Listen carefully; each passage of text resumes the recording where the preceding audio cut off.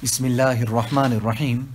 This is the English translation of the Majlis of Hazrath Qamar Uzzaman Saheb Damat Barakatuhum, which took place on the 16th of Safar 1444, Wednesday, corresponding with the English date 14th of September 2022. Hazrat Wala starts off by quoting the ayat of the Quran Majid, وَإِنَّكَ لَعَلَى خُلُقٍ عَظِيمٍ. I have in front of me the risala of a Buzruk, and much details has been mentioned in here.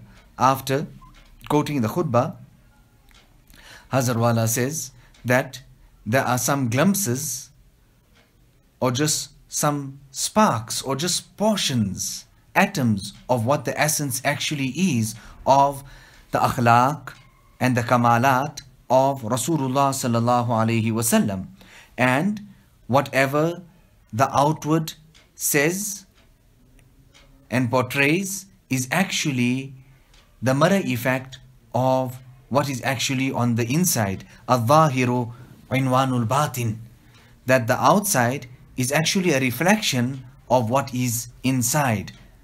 Aisha radiyallahu ta'ala anha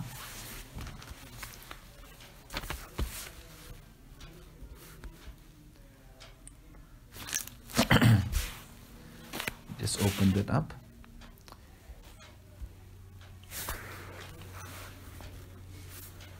Was asked about Rasulullah sallallahu alaihi wasallam's character.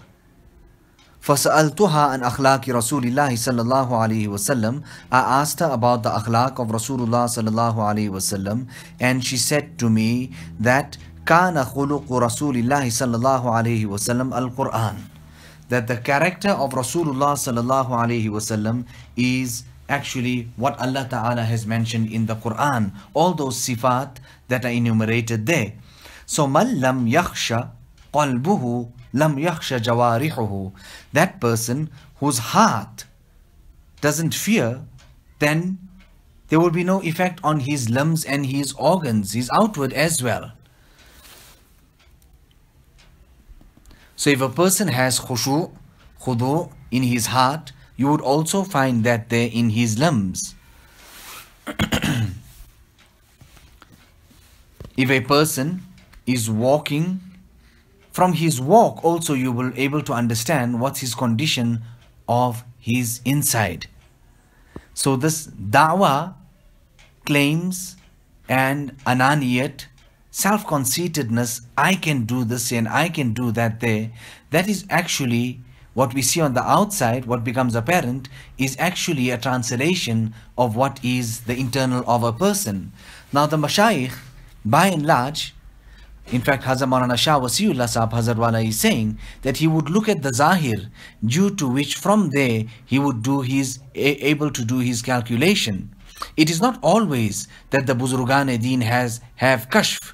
Rather, a person does this or says this, due to which there will be great signs in all of that, denoting whether he has pride in himself or whether he has jealousy. So I was saying, man lam yakhsha qalbuhu lam yakhsha jawarihuhu. You know, this is actually the jan and the essence of suluk and tasawwuf, that the outside also is a duplicate of what's happening inside.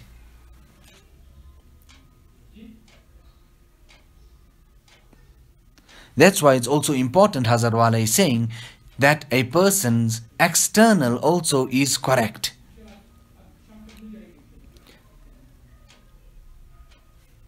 So the person whose heart is not decorated with the characteristics and the etiquette of the teachings of Rasulullah sallallahu alaihi wasallam and his akhlaq, that person most definitely will be mahroom of the nur of Allah subhanahu wa ta'ala.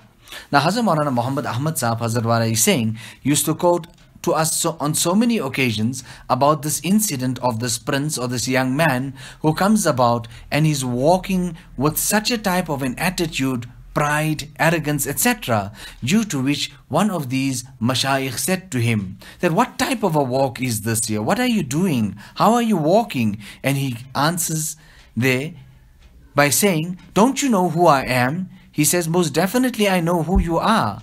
Your start is actually by that of a impure drop of a sperm. Presently, while you are now standing in front of me, you are walking around with so much of impurity, dirt and feces in your stomach. And your end result would be that your body would be left to the earth, where it would rot and it would be eaten by the insects of the earth. That is who you are. You're asking me, do you know who I am? I know exactly who you are, who we all are.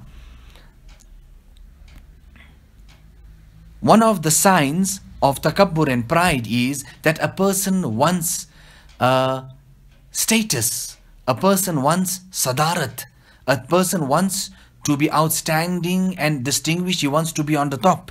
Whereas Rasulullah sallallahu alaihi wasallam himself, what can we even say about the great high level of his humility? It's actually amazing and astonishing that Nabi sallallahu alaihi wasallam would sit wherever he would find any empty space.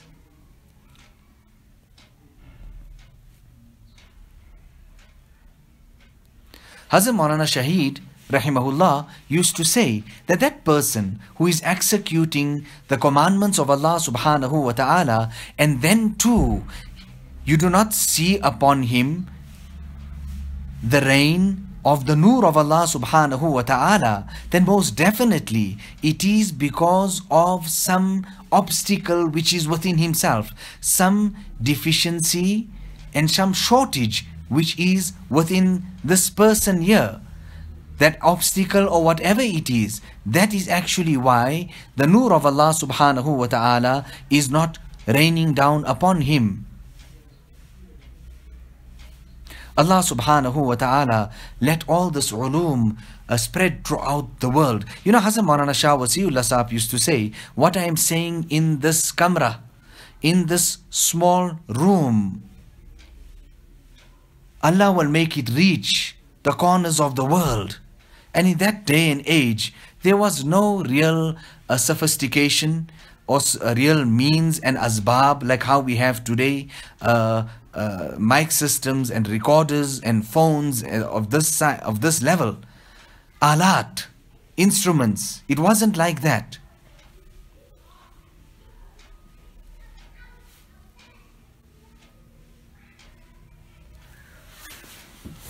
So we continue.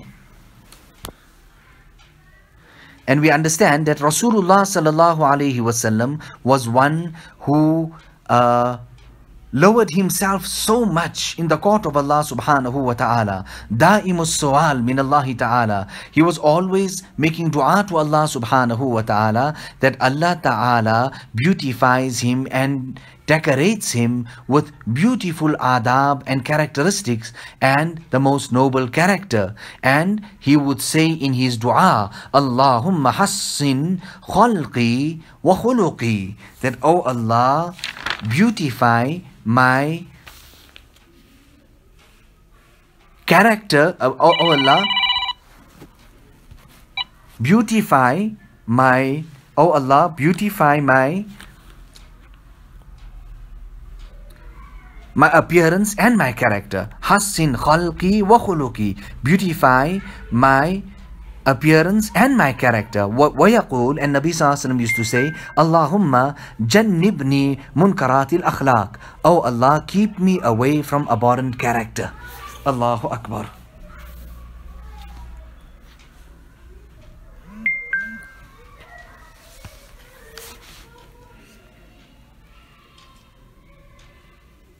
So this da'awi and these claims or false claims, I am like this and I done this and I reached here. This was one of the special topics of Rasulullah, of Hazrat Maulana Shah Wasiullah Saheb.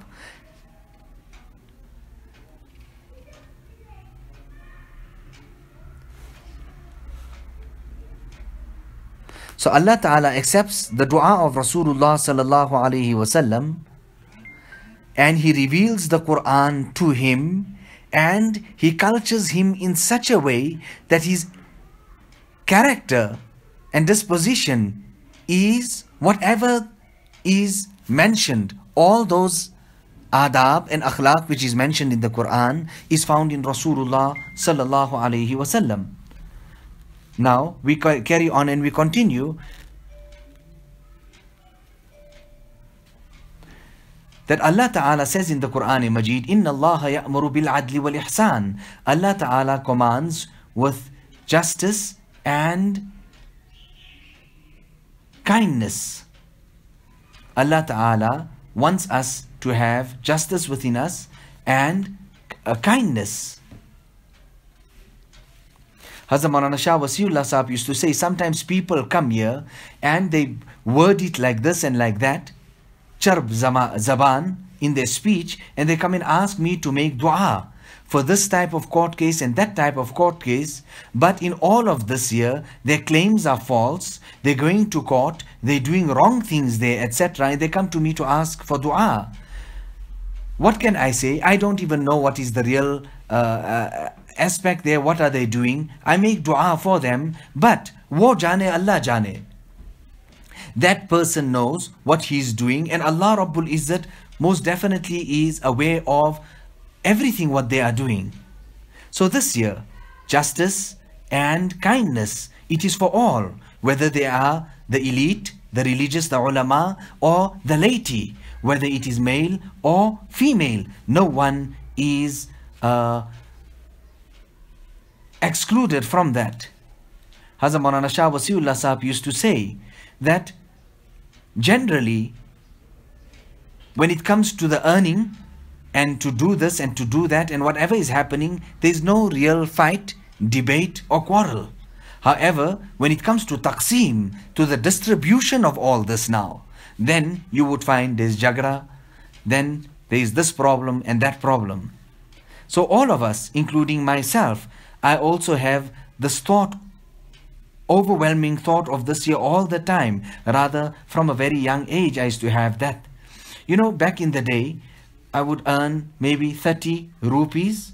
I would take 10 and allocate it for my father, another 10 then for my sister, and the 10 I used to keep for myself. Another ayat of the Quran Majid, Allah Ta'ala speaks about the khudil afwa wa'mur bil urf wa'arid anil jahilin, that adopt forgiveness.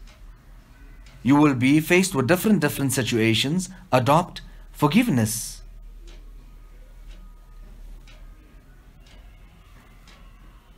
I didn't even have an estimation that it was written to such an extent, this kitab, and so much. Whereas, I mean, for some time ago, I have already went through the entire kitab. You know, when one alim, very senior, Bare Admi, senior person, came and he spoke in Nadwatul Ulama. What was his topic? What did he pass on to the people? Khudil afwa wa'mur bil urf wa'arid anil jahilin. So just mere recitation, there is reward for it, but it is not sufficient. We need to understand what is this message of Allah subhanahu wa ta'ala to us. Forgiveness, forgiving our students, our family at home, spouse, children, etc. You know, many times parents want to know and they keep on demanding that the children should do this and that and the other.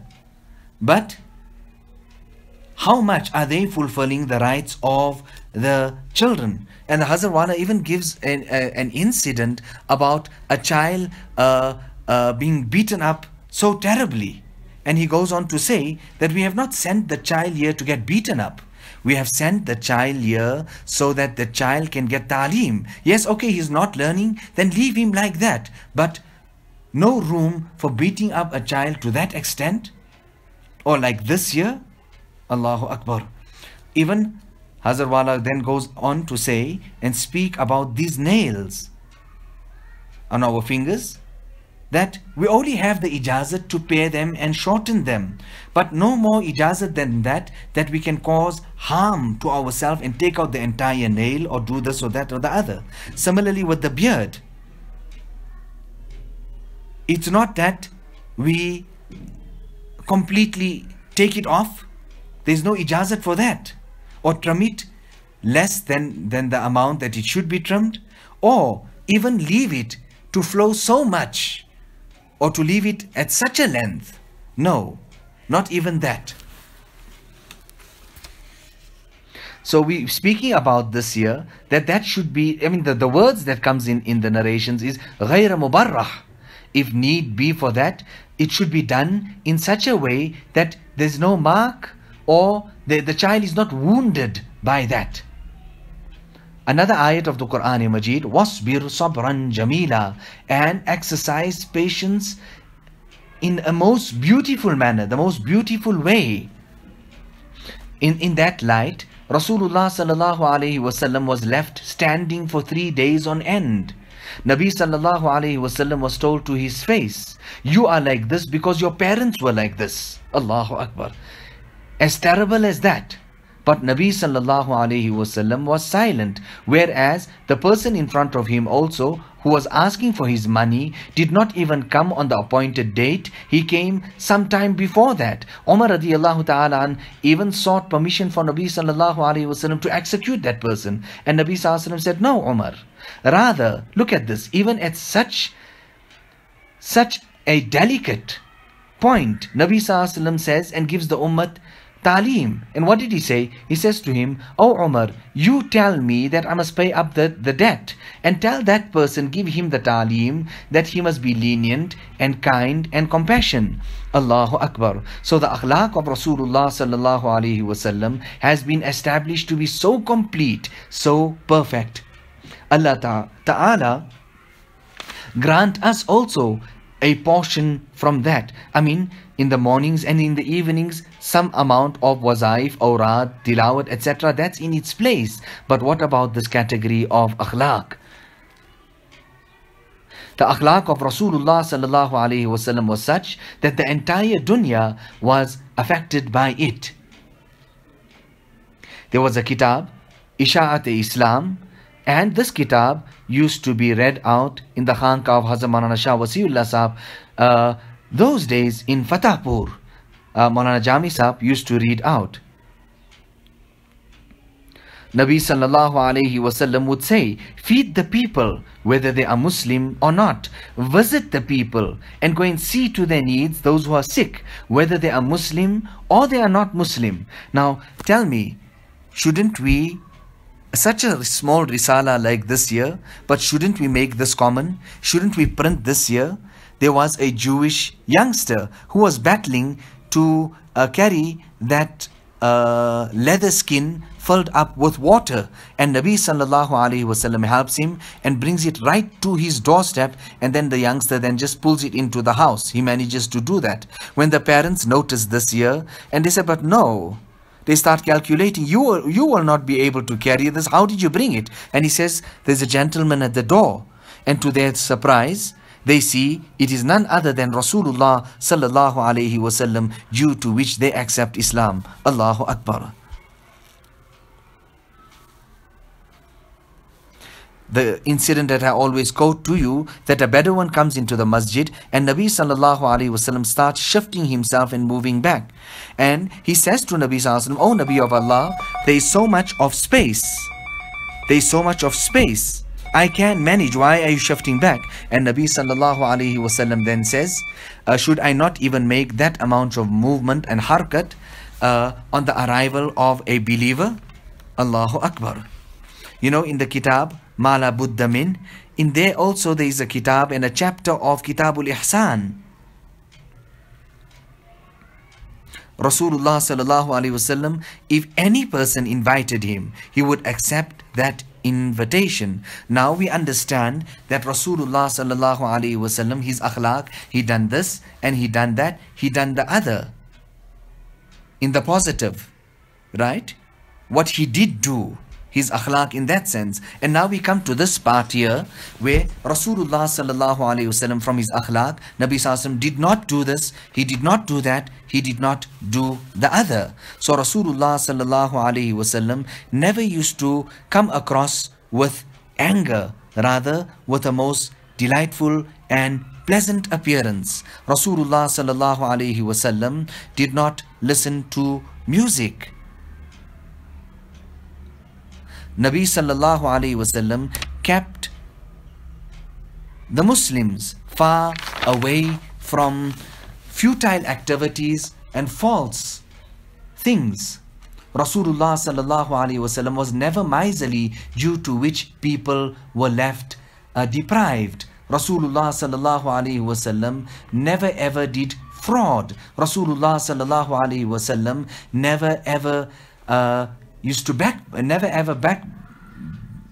no backbiting from Rasulullah sallallahu alaihi wasallam. Nabi sallallahu alaihi wasallam unnecessarily, unduly, never ever interfered and came between the conversation of two people. Nabi sallallahu alaihi wasallam never ever abandoned relatives. Nabi sallallahu alaihi wasallam never ever showed pride. Rasulullah sallallahu alaihi wasallam never called people by bad titles. Nabi sallallahu alaihi wasallam never ever had jealousy. Rasulullah sallallahu alaihi wasallam would never ever confront and trouble even his enemies. Rasulullah sallallahu alaihi wasallam never ever deceived people. Rasulullah sallallahu alaihi wasallam was always tolerant. Nabi sallallahu alaihi wasallam was just.